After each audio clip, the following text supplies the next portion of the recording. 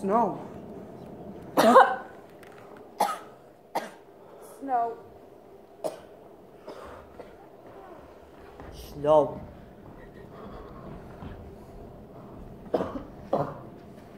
Snow.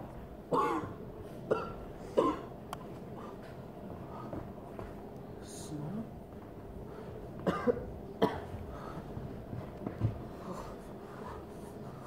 Imagine a place.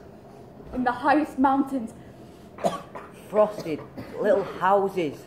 Shards of glass hanging from a wishing well. It's so cold here. People's glasses freeze their faces. Faces. Their ink turns to ice before it hits the page. Page. Nothing will grow here. Even a turnip turns to glass. Glass. So our people eat horse meat and wolf meat. Meat. And sometimes even reindeer. Reindeer.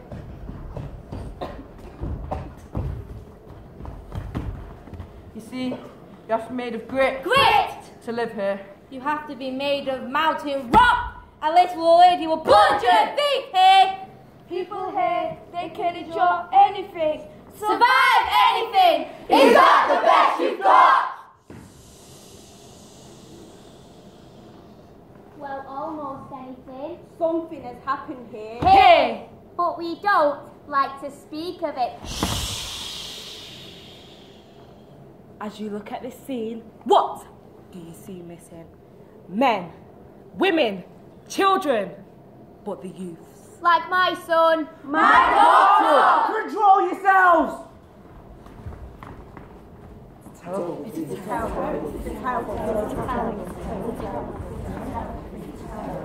It's a disease! And the people here, In these parts, they call it the monstrous. the monstrum. The monstrum.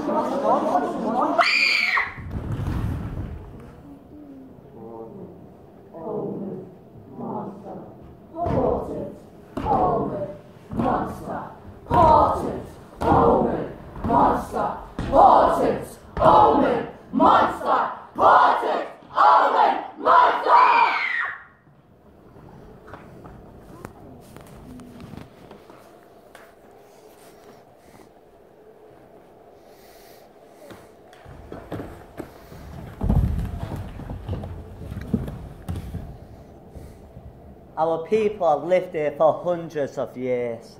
And we can cope with almost anything. Like frozen snot. Or even our fingers falling off. Even permanent brain freeze. But there's one thing that shakes us. More than an avalanche. Than an avalanche. Except shivers through. Far worse than a cold snap. And that something is a sickness called the monstrum. The monstrum! Monstrum! It's a terrible thing when you're afraid of your children. It's a terrible thing when you fear what they have become. It's a terrible thing when you're locking your bedroom doors and you feel unsure That these are children at all!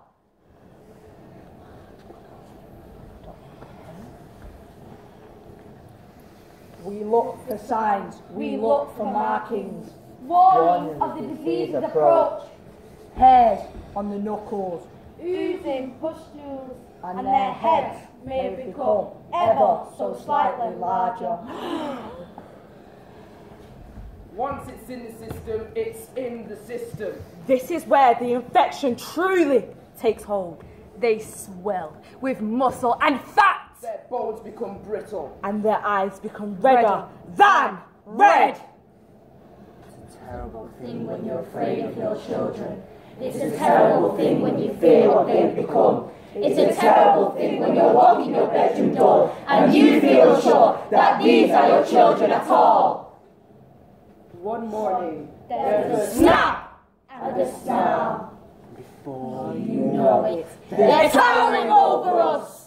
Their hair is now dark. Their hair is now coarse. And some of them are completely covered. And they're sweating. And they're fevered. And they're rabid. it's like somebody took my child!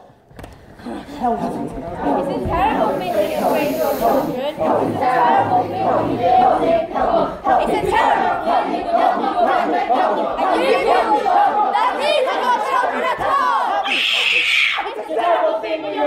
your children. It's a terrible thing when you fear what they become. It's a terrible thing when you're locked in your bedroom door and you feel unsure that these are your children as well.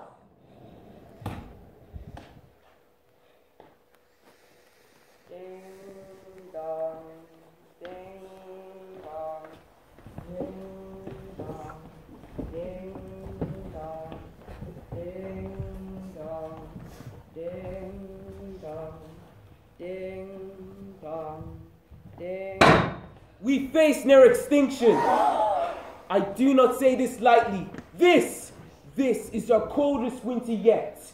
We are barely enough to feed ourselves, never mind our animals. And the coal shed is mounting up with bodies because it takes days to bury them, because the ground will not thaw. With the spread of this infection, we are losing our young day by day. Our commitment to stamping out the monstrum must be stronger than ever. I've asked you to remain vigilant, to look for signs of the disease's approach, physical, but also a strangeness, a desire beyond what is normal, a liking for the bloody. Kevin? It's a monster! It's a monster!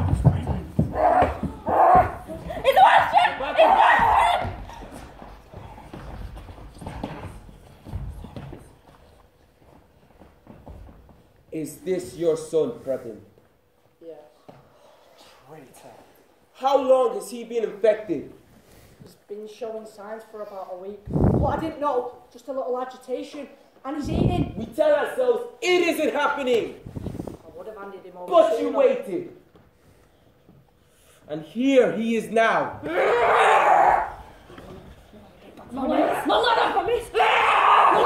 Please, Mayor. You see why we go to such lengths to protect ourselves from this abomination. Can you imagine what would happen if we allowed this disease to manifest itself in our little town? Just one youth, 2 youths, 3 youths, and then suddenly... Why would you want to keep such a creature, Prebin? Thought I could help him.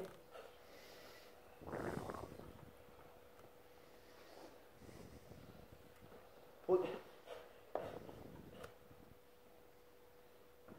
he turned on us. And where is Lubusa? Lubusa handed her son over the moment she turned.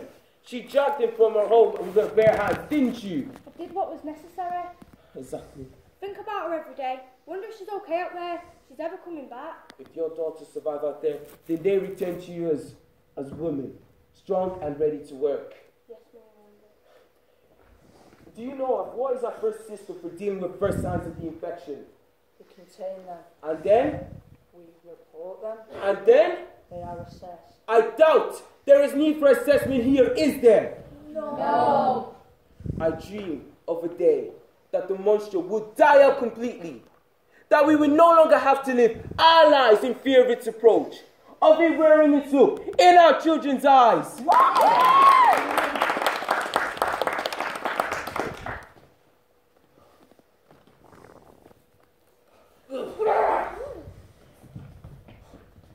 I am not going to cast this creature out. What?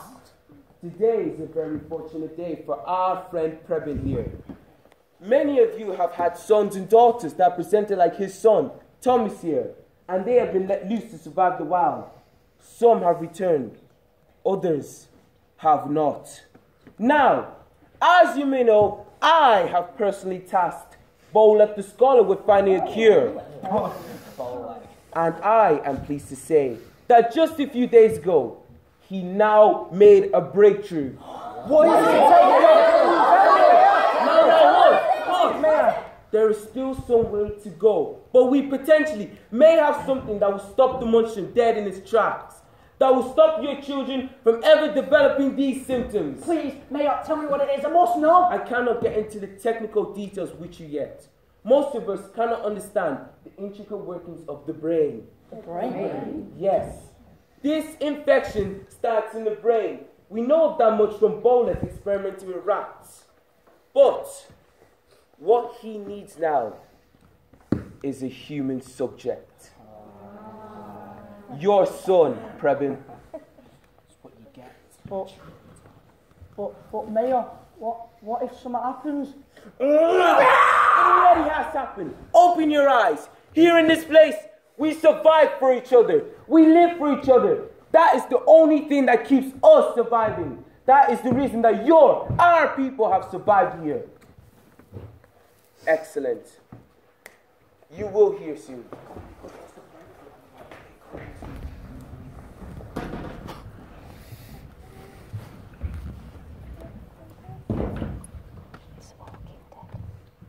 The early days, when I used to be a catcher. If there was 100 rats and I killed 50 of them, the next week there'll be 200. They wouldn't eat poison or get caught in a trap if I used it once. I'd have to lie under the floorboards, very still, very quiet. You know, I swear that rats laugh. You think I'm crazy, but it's true. I could hear them. Rats are much like us. We're both warm. Rats eat everything we do. They live where we live. Most important, they suffer the same diseases. They respond to injury and infection the same way we do. We have the same organs and very similar brains. Rats are perfect. I tried pinpricks, isolation, drowning. Some of them became very agitated indeed. Aggressive, snappy. I noticed a change in the front part of the brain. It swelled ever so slightly. It had gone darker. Very curious indeed. I compared this with a rat that had not got my program of stress, and the difference was significant. This is where the infection takes hold. This place holds the memories. Very wise in the brain.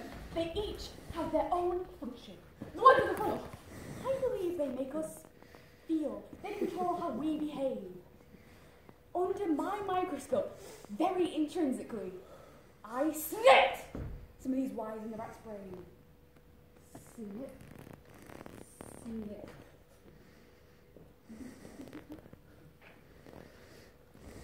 So, you're just going to cut a wire in its brain? Through the eye to sever the wire. But will the creature, will it feel pain? There lies the exciting part. The black cherry plant. The devil's herb, don't bring that near me! I'm wearing gloves, you see? Yes. But yes. it usually isn't too harmful to touch. But that is the devil's plant. Just a useful name to stop children from eating its berries. I know, but anyone that looks at I'm it... aware of the superstition. It brings death! It is, certainly. This is the property I was interested in. The root. Highly toxic. But if I moisten it in some wine vinegar, do you know what happens? What? Why? It naturally induces sleep. Anyone who sniffs the right quantities sleeps into a club and placed over the mouth is lured into a happy, deep sleep. So we won't feel any pain? Not at all. I'm not quite sure. You said it yourself that if we delay any more, we lose that many of our young men. This village will grind to a standstill. We will all perish. But perhaps it isn't as bad as you say. We are identifying cases quicker. How many do you think are infected? I've been Kushka's son for quite a while. Come to think of it, Ramila's girl hasn't been to church for the past 2 weeks. Time to act now. Yes, but I just want to be sure. I'm listening to some ice picks in that Prebble boy's head for good reason. People are already wary of you, Bolek. They find you cold, shall I say. And you don't help yourself, creeping around the coal shed, examining dead bodies at night. People still remember that business with you and your wife. I pay no attention to idle gossip. I just need to know that you believe this will be a success. All I know is that nothing gets nothing. You know, I don't see I have people all day long knocking on my door. They expect answers. They expect me to have these answers. How can you answer a curse?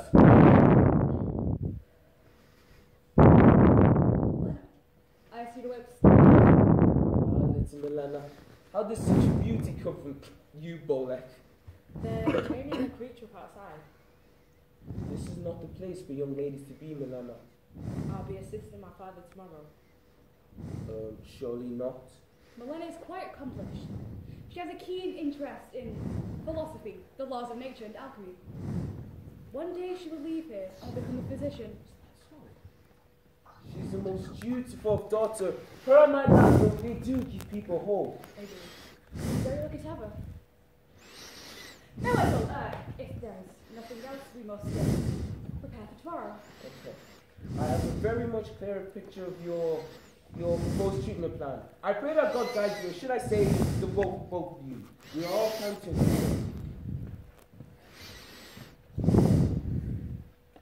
Why are you scratching? They're chaining the creature up outside. I could hear his like, he'll freeze to death out there. They don't feel like we do. Still, maybe I should go out there, check if he's okay. You shall go nowhere near that thing, do you hear me? Nothing can jeopardize tomorrow. The mayor's on edge enough. Do you hear me? The black sherry plant, the devil's herb, these people believe so many things that have no evidence, and they question the things that do. This has to go perfectly to plan, or they'll turn. Mark my words, I was scuttling under the floorboards again, catching rats to make our living. You don't want that, do you? No. Come. We must go tomorrow.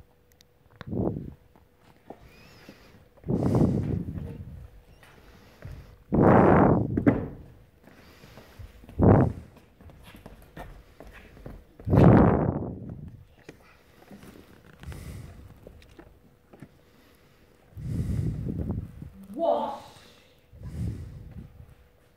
Gloves. Snap. Snap. Masks. On.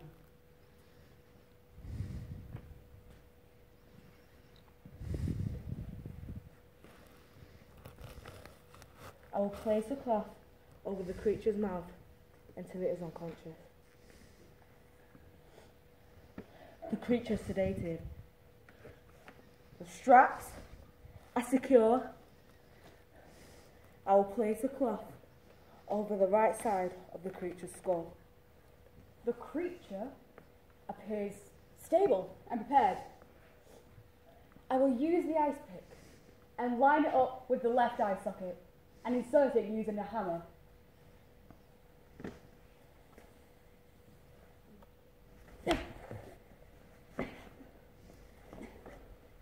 I will then move the ice pick from side to side to sever the wire connecting the front part of the brain to the rest of the brain.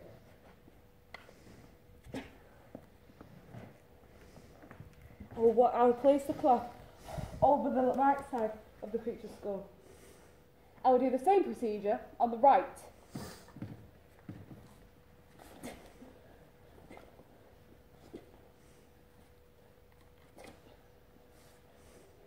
I will wipe away any excess blood and place a cloth containing ice over the creature's eyes.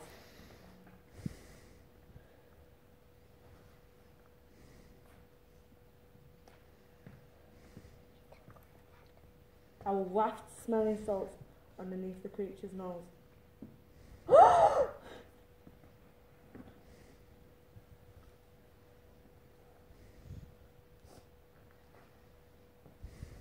A checklist. Does the creature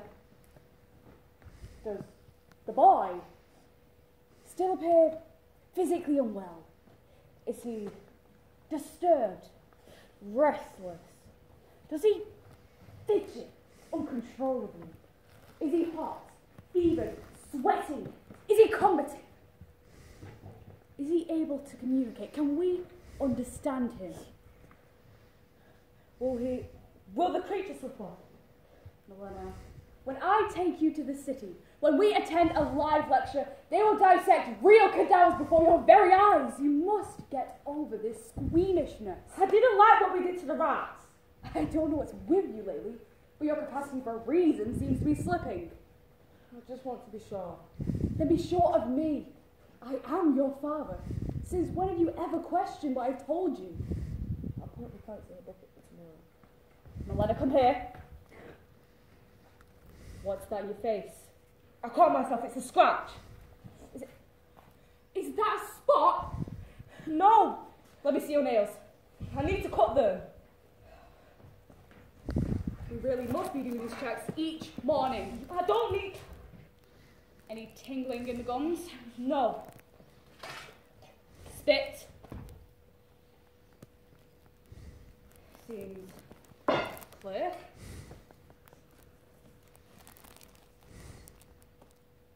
Normal.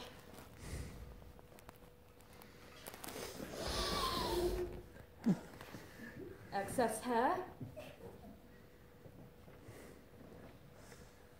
Any strange thoughts? Dark thoughts? However small? No. Get some rest. I heard Mel Winslow mention Mother. They still whisper about her, don't they? People still whisper about me. They thought she was a witch. There is no such thing!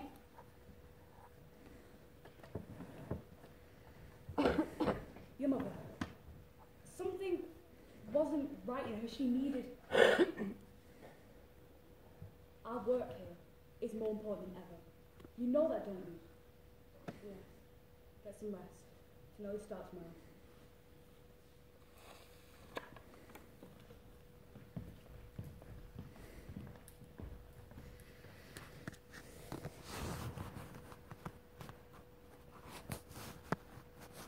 It says you're supposed to put a whole meal. Is that in one eggshell? Oh, that's impossible. There's another